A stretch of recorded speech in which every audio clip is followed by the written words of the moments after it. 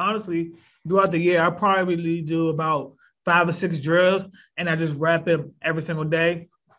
I'll adjust them, of course, based on the scheme that we're running, but I just keep it simple because what they're going to see in the game is what they're going to see in the game. You see what I'm saying? So I just pretty much just keep it simple. And once they know it, they run through a lot faster. Now, with this, the diamond cut drill, this is when that kind of blew up a little bit, on Twitter. But it's my favorite drill because I can do it for inside zone. I can do it for duo. I can do it for outside zone. If that makes sense. So in this diagram right here, this is more so like an inside zone track, okay? Because the running back is all set to the right. He's going to press the corner of this diamond, okay? So in this diagram right here, right, the down lineman plays your front side, so you got to try to make a one-stick cut and then get vertical for a backside hit, okay?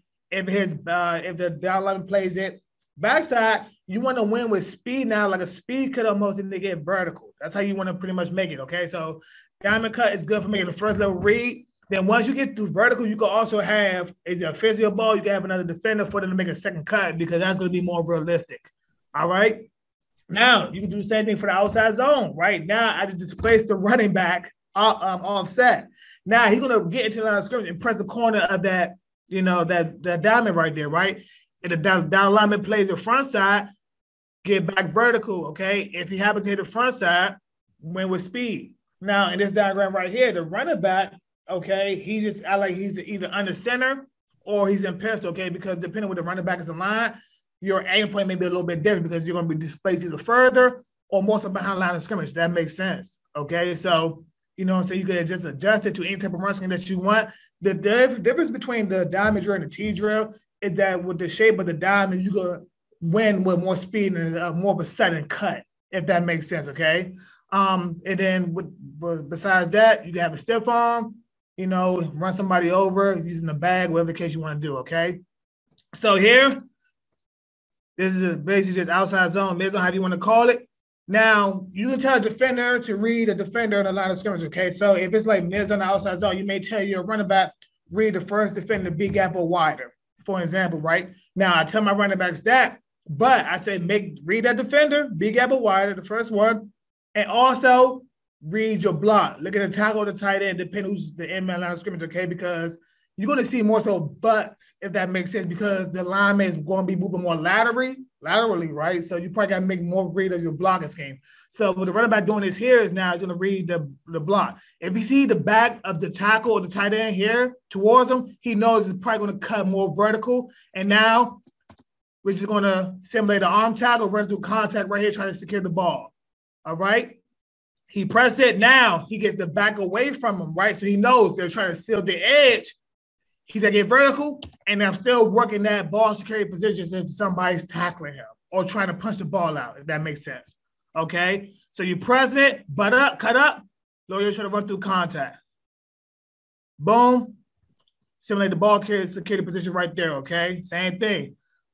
Read it, press it, get vertical, accelerate on the outside, okay? Now, this is the diamond cut drill. Okay, I'm sorry. It's jumping a little bit. All right, so now I'm just trying to simulate more so pistol alignment. I could do the same thing for inside zone or duo, right? More of a vertical downhill attack, making a second cut off of the second level guy like he's doing right here, okay? Simulate the ball security position after that as well. Come back to it. Slide drop. And then try to get vertical, making the second cut, okay? Now, this is more so inside zone a little bit, all right? So we're still pressing this the corner of the diamond right here, right? This is a good job by the running back here, trying to win with speed on the front side. Not sure why it's jumping so much, guys. Sorry about that. All right, so now. It's still playing all right.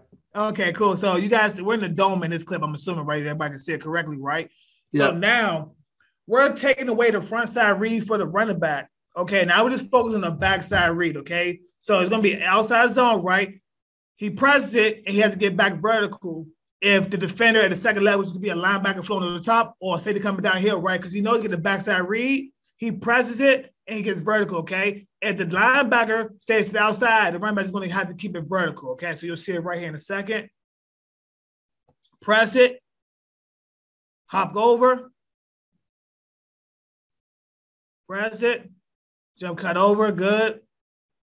And now with this one, right, you simulating two vertical cuts, okay? The running back just got to make something miss on a physio ball. The good thing I like about physio ball because it's like low, it's this, the running back's not going to get hurt. And it forces them to react to something that comes at them, if that makes sense, okay? Because we're simulating the same type of outside zone and mid zone read. You just got to make something miss that's coming at them, okay? So for the sake of this drill, even though I got 3 bags lined up here, right? I treat the middle one as their aiming point, okay? So when I do my indy work, I give them an aiming point because they have an aiming point in any type of run scheme that they run, and I give them a read so they can reiterate that verbiage, if that makes sense. It'll get old over the course of time, but I say it every single time because that's what's exactly going to happen in the game. So now we just focus on 2 vertical cuts with the mid zone or the outside zone. The biggest difference between outside zone and mid zone, in my opinion, okay, is going to be outside zone is going to be more of a true stretch. With mid zone, the running back could probably see the more vertical or backside cut a little bit quicker. That's the only difference between the two, okay? But either or, they can both hit outside or more cut up, more so vertically, okay? Now, this is still Anderson a duo, right? But I want to go to the tight here for a second. I'm going to slow it up. He gets a slide cut. Now, the small little crease right here, the arm tackle, just accelerate and run. Okay, Coach, everybody saw that, right? Yeah, absolutely. Okay, got you. The reason I want to show this because I tell my running backs this. Even though you're going vertical, you may see a defender who's half blocked. Your body's going to project you forward. They're coming from an outside position, okay? So your body will project forward through the arm tackle or through their shoulders, if that makes sense, okay? You got to try to hit win with speed. Now, if the guy is a really dude, he may hit you, he may go laterally, right? But if you're fast, you run full speed forward, either he's going to have the arm tackle, you still drive for a couple yards, or he completely whips. So here, run the small crease, accelerate for a touchdown, okay? I'll play one more time full speed so you guys can see it, all right?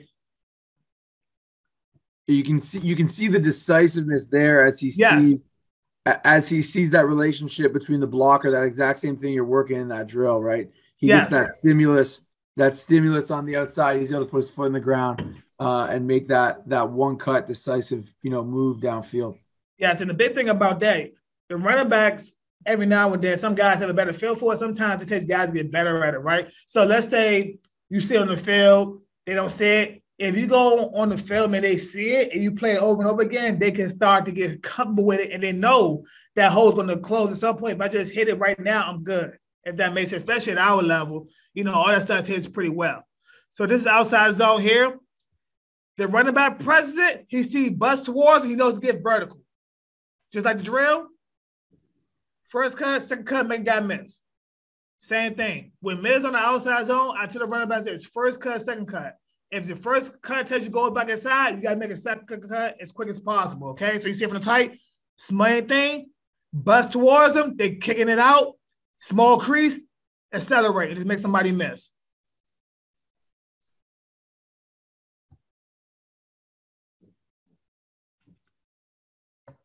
And that's why I think like the drill set that you're showing here is so valuable because these are all real-time decisions. So when you're drilling it, like there's obviously you think, okay, one of the better outside zone runners I ever had was not that fast. Exactly. He was just very decisive. So he might not necessarily hit that 65-yard touchdown around the corner, but he was getting 7-8 every single time. And when the O-line or the receivers did a great job downfield, he was turning that into 15, 16, 17 every time because he was always decisive. Exactly. Whereas you get a lot of guys who are so fast, they start going and then they never know when to change gear or they never know when to put their foot in the ground and get up the field. Or when they do see that, they don't do it with the efficiency that you need to build in the movement. So you end up with that kind of 1, 2, 3 up the field. And then that arm tackle has become a shoulder tackle or, that blocked second level player, is unblocked or that safety who's coming down, they're able to, put the stopper in the bottle. And take that away from you. So that's where I think this is so valuable, like for guys who are coaching running backs at any level, right? Obviously, the higher level you're at, the more stimulus or the more different ways you might approach the drill because your guys you gotta have more time with your guys, right? But at any level, my big takeaway from this is your drills have to match what you do in the game. So if you're going to run outside zone, you have to work that in a way that translates to the game, right? It's not enough to just say, hey, you're outside aiming, every outside zone install ever, aiming points to the outside hip of the tight end or whatever, right? And you're going to run and someone cross your face, you get vertical. Everyone knows that, right? Mm-hmm. But it's how do you actually drill it so your players can get, whatever it is, that 1,000 reps they need to master something over their career. How can you more efficiently get them to that point, which is, I think, what we're seeing here. Yep. And then, like you just mentioned, sometimes it doesn't have to be the fastest guys. Like this guy right here, he's moving my bigger back, my strong back, solid player. We're lucky to have this kid right here. So here's Reed, same thing. He presses it. He sees that we seal it. He's going to accelerate to the outside. First cut, second cut happens right there. Okay, the one-step cut. Get vertical, you score a touchdown. Okay, so we had two examples where the running back got more of a vertical cut. Okay, I don't really like to say cut back sometimes. I like to say a vertical cut because if he had to read that time to cut up vertical, he's going to have it more vertical than backside. Same thing. He sees the edge, he presses it, and he goes and he scores. Same type of deal. Now, this clip right here. Now, same thing, right? We did the gun outside zone and mid zone. Running back to place, okay? All right, so we're going to get a good little mesh here, good little ball play. He press it. He immediately sees everything get washed across his face. He knows I'm going to cut this vertical right now. There's no way to keep stretching it. You see what I'm saying? Let the kids be ball players. Don't make it complicated. First cut, second cut, get vertical, and then go score. You'll see it better from the tight.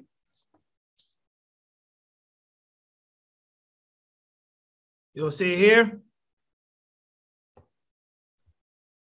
He goes, he sees everything get kicked out. He's like, I'm going up right now. First cut, second cut comes right here, and then go score.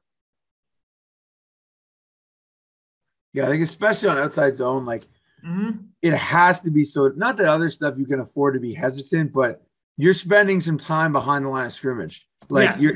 your clock is in some ways, you have to be not on time, but you have to adjust to what you see. So in that picture, right away, he knows, okay, I've got a defensive lineman's body in my path. There's no way I'm stretching this to the edge.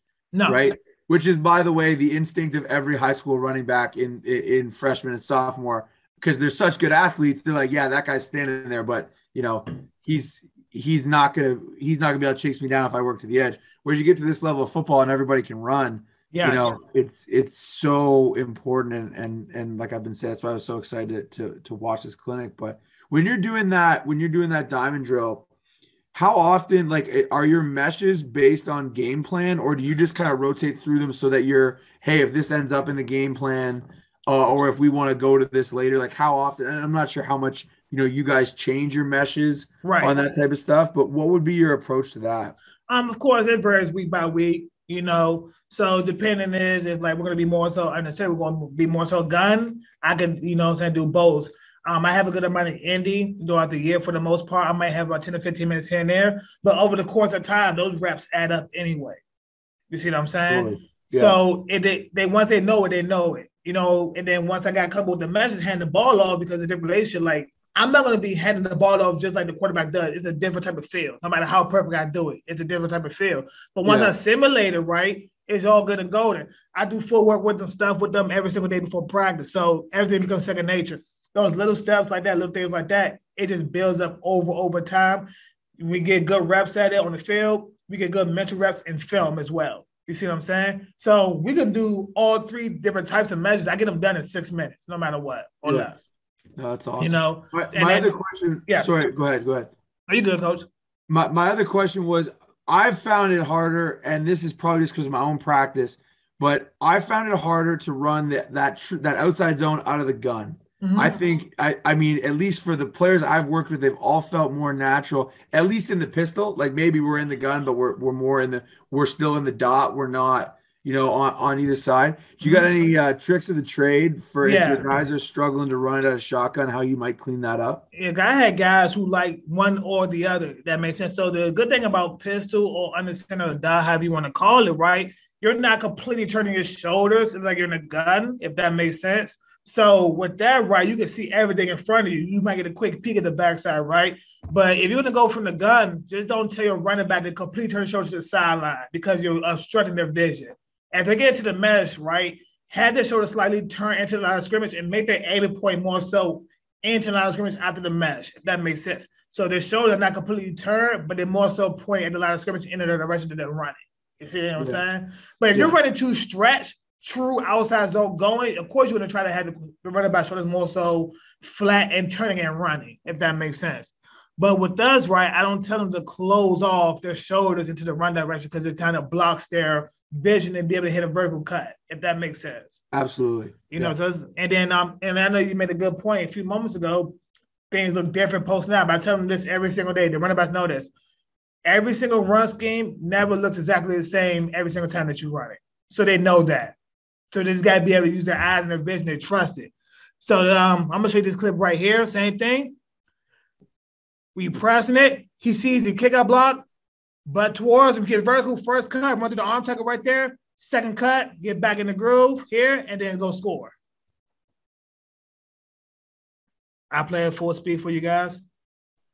Shoulders, first cut, arm tackle, second cut, and then go. Man, I don't know what it is. I have this. I love outside zone conceptually, and we've had some teams we've been able to run it all right, but it's always kind of been our second punch. And every year I watch somebody's film and they're so good at outside zone. I'm just like, oh yeah, I'm going back to it. It's the way to go. I think the Rams with Gurley was the first one. Oh, well, they were good. Like, oh man, this is the best play in football. And then these are the drills I think can make up that gap. For me personally, and we've hit some good stuff off outside zone, but I think it's one of those things where, like you said, I feel like it's even more unpredictable than inside zone because you're just on a longer clock. Like more stuff can go wrong because you're behind the line of scrimmage longer. Right. So, but the challenge for the defense as well as I feel, there's a lot more that can go right for you too. One guy gets reached or, one guy gets washed out. Like we've seen most of these clips. One guy gets washed out and all of a sudden you're making, like you said, first cut, second cut. Yeah. And it's really clean for your guys. So yeah, it's awesome. Yeah, this is probably one of the last ones for us on the thing. So same thing, we're in the center here. Slow motion. We press it. He gets buzzed towards because the vertical runs to the arm tackle. We showed the drill here. And as long as you show like we hold the pad, like we did the first time I showed it, that makes sense. So you'll see it here again, okay? I slow motion it. Buzz towards him, get vertical. He runs to the arm tackle. I think that's a backside D lineman. And you see a guy at you, just lower your shoulder and just try to finish the best way you can. So the same type of stuff that we see every single day, okay? And then this is also a pitch type of play, but the same type of deal, I think, your foot in the ground and getting vertical, okay? So we're going outside, right? Just like we're doing outside zone. You press it, you press it, you press it. See the small crease, run to the arm tackle, and you go. Just like that. Same type of steal, but